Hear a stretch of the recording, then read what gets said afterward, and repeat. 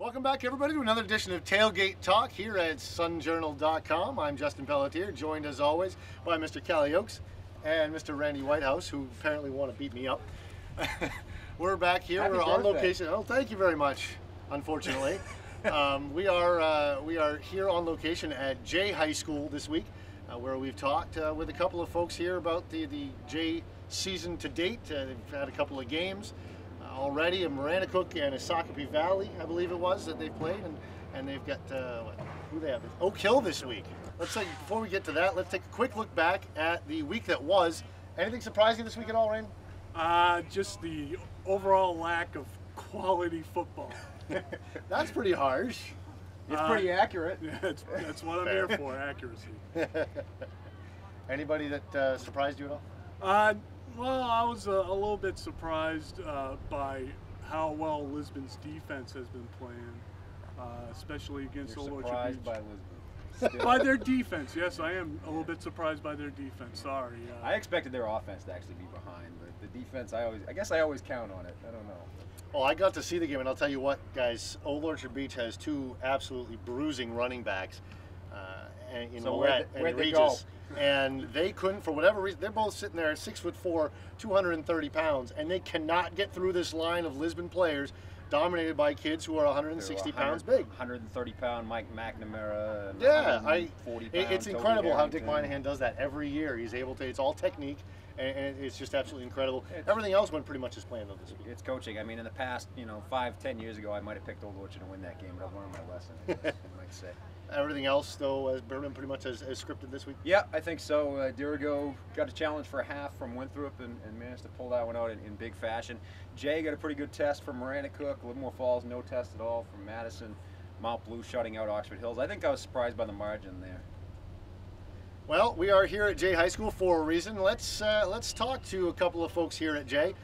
First, we'll start with head coach Mark Bonnevie, who had plenty to say both about his team and about his starting quarterback, Austin Clark. Well, good start to the season so far, Mark. 2-0. What have you guys done well so far this year? How do you like your team's progress to this point in the season? Obviously, we're very excited and happy about the way we've started. Offensively, we're still a work in progress. We're getting better every week. We've left some points on the field, which we feel we need to get a little bit better at. Our strength has definitely been our defense. We've been playing well as a group, and we look pretty physical, and we're happy with where that's going right now. Guys must feel like you're in a different league right now. You haven't really played any old Campbell Conference foes. You've had Sacopee and Maranacook, and you got Oak Hill coming up this week. Is it more difficult to prepare for those teams that you've really never played before? Yeah, it was difficult because I had no, especially with the two new coaches at Maranacook and Oak Hill, I had no idea what they were going to be doing or what they were like. If it would have been the same coaches, I probably could have got some video from someone else that would have helped us. But it made it interesting, because you only had a chance. When we play the teams that we've been playing, forever, I have files full of information, on each team. So, it made it difficult, for sure. But we'll get all three of those out of the way, and we'll get back to playing the teams that we know. Austin Clark, a quarterback this year, obviously a very important part of your offense, and just talk about what his presence means, not just on the offensive side, but on the defensive side as well. Well, Austin brings a lot of things to the table for us. Number one, he brings leadership. He's a 4-year starter. This is his 3rd year as starting at quarterback. And he's got a good handle on the offense. So, we were able, especially this year, to kind of be a little bit further ahead when we started the season, which has helped us now. It's just getting, some of the younger guys to get a little bit better at their assignments and things like that, so we can get that going. But, then defensively, like we were talking earlier, he brings, he plays free safety like a linebacker. He brings, some toughness, and, he's definitely a big part of our team. And thanks a lot to Mark for joining us. And we also got a chance to talk to Clark about his season so far and what he expects out of the team going forward. Austin, thanks for doing this. Appreciate it. Thanks for having me. Welcome back to Maine. You were in Virginia there for, well, almost a year, right? 6 months, yeah. So.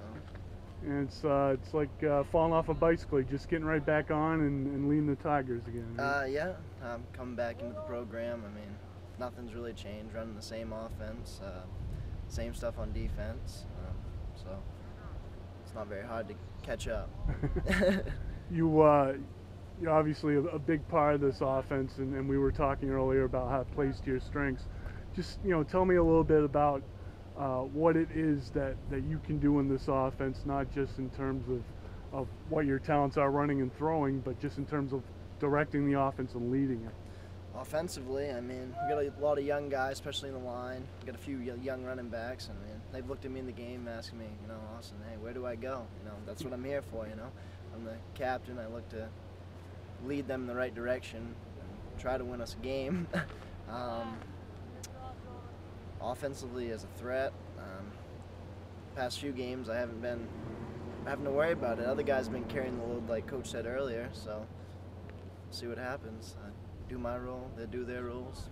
So.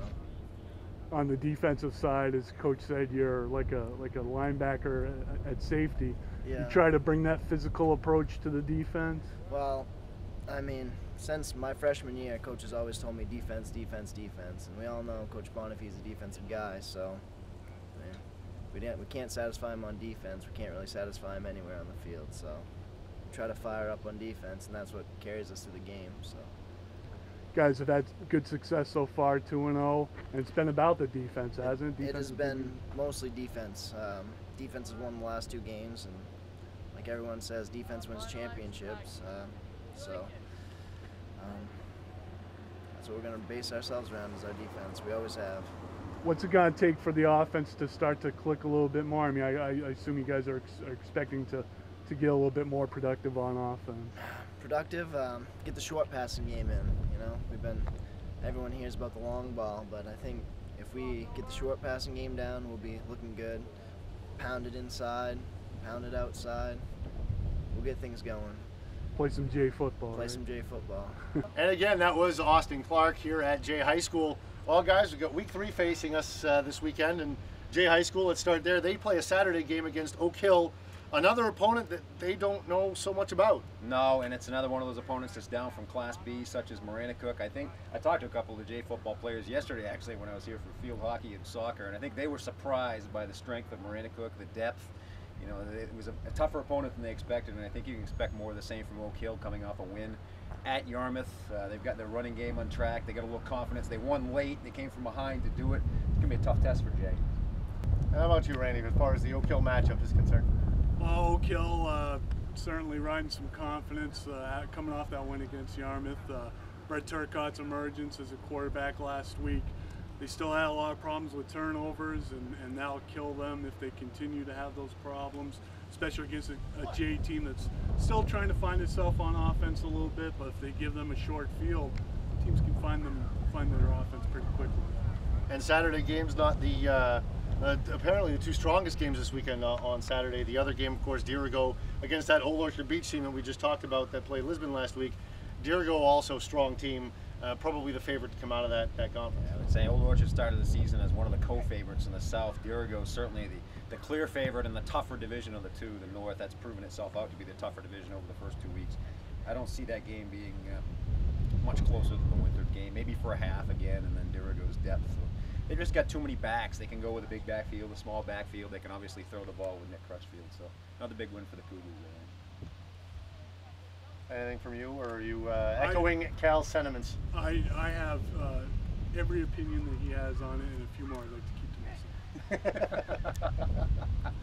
myself. Friday slate of games. We've got Skowhegan at Lewiston. That's the game that interests me. I was going to say that might be the most underrated game of this whole weekend. You talk about the 2 games on Saturday, but I think that's the game. Skowhegan's 0-2. We've seen this movie before. They've started off slowly, and then they'll end up in the PTC championship game at the end of the year. This is a huge game for Lewiston. They haven't played all that dynamically in going 2-0. They've beaten They've beaten a couple of the lesser teams in the conference by convincing margins. But this is a Skowhegan team that can actually throw the ball this year with Brandon McGowan. They also have Taylor Bradley, the former Mountain Valley back, who's had a couple of good starts. They're frustrated after basically blowing a game against Brunswick in the 4th quarter last week. And they're going to be coming to Lewiston intent on not going 0-3. You know that. Yeah, Lewiston got good production out of the running game last week. Not so much out of the passing game. That's still yet to click. You know, it'd be interesting to see if, as Cal mentioned, Skowhegan's offense featuring the pass a little bit more. If Lewiston gets a little bit more confidence in their passing game, if we see a lot more balls in the air this week, that would be kind of strange to see between Lewiston and Skowhegan. Two running teams. Yeah, really. It'd be interesting to see, but I think it will be the game of the week. Brewer at Edward Little. Eddie's might steal one here. It's a chance for Yale to get a win. I'm not going to go as far as to predict that, but it's certainly a winnable game for them. It's a long trip for Brewer. I know Yale's glad they don't have to go up there like Lewiston did. Mount Ararat at Mount Blue. Randy, expecting Mount Blue here pretty easily? Well, yeah, fairly easily. Mount Blue's getting on the right track after handling Oxford Hills fairly easily last week. It's their defense, I think, that's really going to carry them through these next few games. Their offense is going to put up some points, but I think it's their defense that's going to be the real key in that game. We've got Levitt at Belfast, Mountain Valley at Wells, Lisbon at Booth Bay, Maranacook at Livermore Falls, Winthrop at Sacopee Valley, and Greeley at Grey New Gloucester. Anything stand out on that slate? Three things stand out. Mountain Valley Wells, two undefeated teams. Granted, Mountain Valley should go down there as a heavy favorite, but stranger things have happened on a long road trip like that. Maranacook, Livermore Falls, I think that's the first real test for Livermore Falls so far. They've had Madison and Booth Bay, who they've blown out. Really Grey New Gloucester, the Sean Austin Bowl ought to be good too. Lisbon Booth Bay ain't what it used to be. No. And it's too bad, but Booth Bay's still in transition. Greyhounds looking at a very good chance of starting out 3-0, and nobody in the Campbell Conference wants to see that. I know if Dick Moynihan felt if he could get one of those first two games against Oak Hill or Old Orchard, it might make their season and give them momentum to maybe run the table. They're 2-0, so that ought to be scary for everybody else. Thanks a lot, guys. Thank you all for watching live from Jay High School. This has been Tailgate Talk here at Sun Media Group. Join us again next week.